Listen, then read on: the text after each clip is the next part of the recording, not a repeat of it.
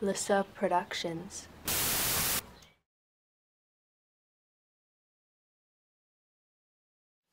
Today we're going to be talking about something called time domain analysis. Essentially, we're interested in the voltage across this capacitor and the voltage across this resistor as functions of time.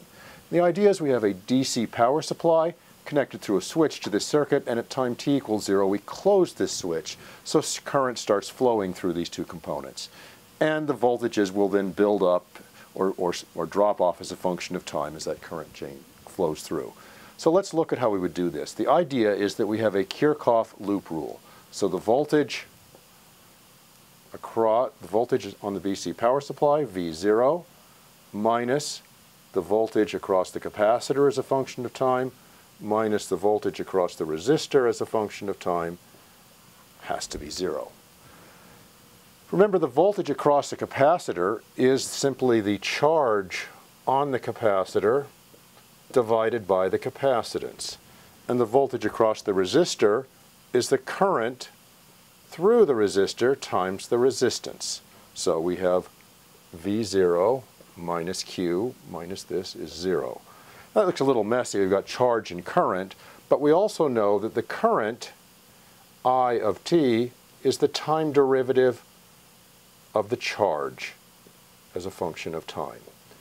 So that means we can put this in here and we'll have a first-order differential equation for charge as a function of time. Let's go ahead and do that. I'm going to rewrite this. So I'm going to write dq dt plus q 1 over RC equals V0 over R. I get an equation that looks like that, and I'm interested in solving that for the charge as a function of time.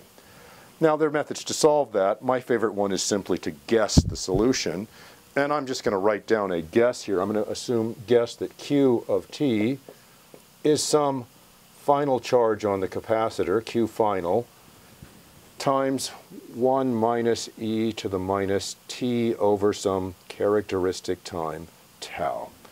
So we're trying to find values of Q final and tau that would make this true for all possible times. So let's go ahead and we will plug this into this equation and try to solve this.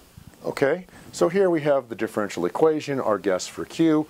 We need the first derivative, so we'll just simply do that. dq dt, take the derivative of that. The minus 1 over tau is going to come down. We're going to get a Q final over tau e to the minus t over tau.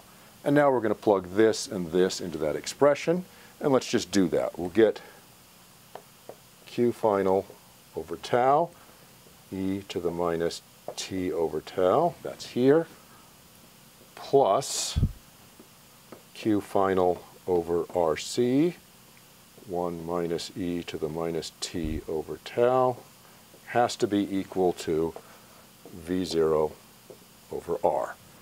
Now that looks pretty ugly there. Let me do one more thing here. Let me collect the terms that depend on time, put them together, and the terms that don't depend on time and put them together. So this depends on time, this depends on time.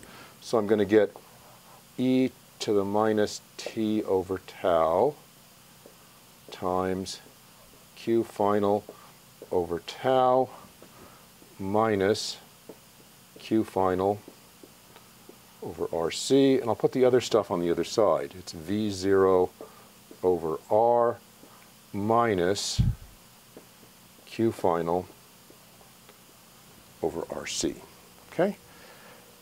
The only way that this expression could possibly be true for any value of time, because this is changing all the time, is if this is 0 and that is 0 simultaneously. So this one tells us that characteristic time has to be R times C. If you work that out, it's got units of time. And here, the R's are going to cancel. Q final has to be V0 times C. So if those two constants, Q final and tau, are chosen like this in this expression here, then this will be a solution of that expression. So let's go ahead and examine that a little more carefully here. So here's the charge as a function of time. And with that charge, the voltage across the capacitor as a function of time is simply Q of t over C, or is V0, 1 minus E, or C. And what is that doing? It starts out at time t equals 0 at the full voltage, and then this lets it decay away. So V of C as a function of time in units of RC, 3, there's V0. It starts here and decays away exponentially with time. So there's the voltage across the capacitor. So it starts out at V0 at time t equals 0, and it decays away, let's try to get that line on there, exponentially as a function of time. It's something like this. The current is the time derivative of this, and if we do that, we just remember we're going to get the RC down. We're going to get, let's just go ahead and do that. The current as a function of time is going to be V0C over RC, bringing this down, e to the minus t over RC, which is going to be V0 over R, e to the minus t over tau RC. So the voltage across the resistor as a function of time is just the resistance times this. It's again same factor V0, not surprising, e to the minus t over RC. Let's do that in a different color here. We'll do VR of t in red. It starts out at 0 and builds up to this exponentially. So it is doing exactly the opposite, and it's doing that. And the sum of the capacitor plus the resistor voltage is always going to add up to the V0, the battery voltage. So that is the time-dependent voltage across these two components here. So given that development there, there's one interesting thing we saw. There was a characteristic time, we called it tau, which was R times C. And this was an RC circuit, so we'll write it as tau RC. There's a characteristic time for this circuit with an R and a C. If we had done this with an R and an L circuit, there would have been a characteristic time for an R and an L, not an R and a C, and that would have just been tau RL equals R over L.